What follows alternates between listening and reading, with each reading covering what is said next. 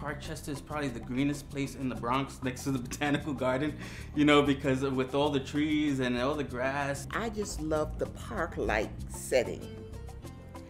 Going into the Oval and sitting there in front of the fountains. I live right on the Oval.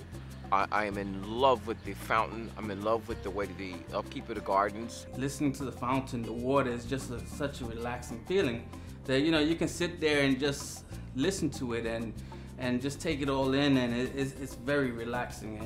It's pretty good that you can do that pretty much at any time.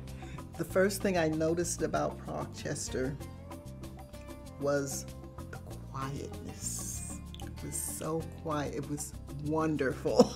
You kind of get into that suburb. You get that suburb feel where you're coming home at the end of the day and you stop and you sit on the benches and you feed the squirrels and stuff like that. Yeah. My favorite time of year in Parkchester is the springtime. After a long winter, everyone's coming back outside, reconnecting with each other. Springtime is absolutely beautiful here, and the Oval is well maintained. So the green areas, the green space, the flower beds, it's a great place to just take a stroll.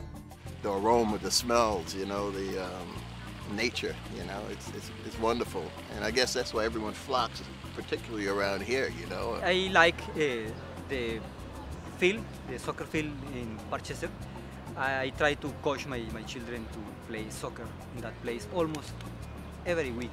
We don't have a beach, but you know, our fountain is our beach. So it's fantastic. I appreciate the serenity that you get from the Oval.